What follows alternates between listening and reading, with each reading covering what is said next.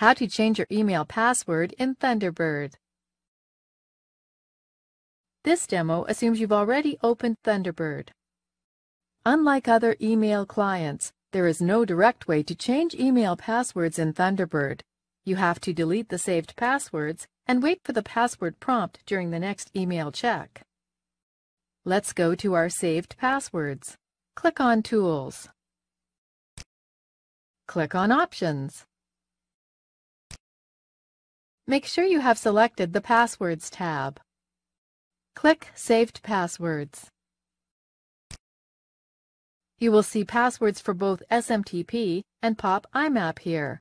Let's remove them so we can change them with new passwords. You can select a password, then click on Remove to delete it. But in this case, we need to remove both passwords, so let's click Remove All. They have been removed. Now restart Thunderbird so the passwords cache will also be removed. When Thunderbird reopens, you will see a password prompt. We got a password prompt. Now type your new password and click on OK. Please note that we are just changing the password in Thunderbird only. It will not change the actual password of your email account. You have changed it successfully. This is the end of the tutorial.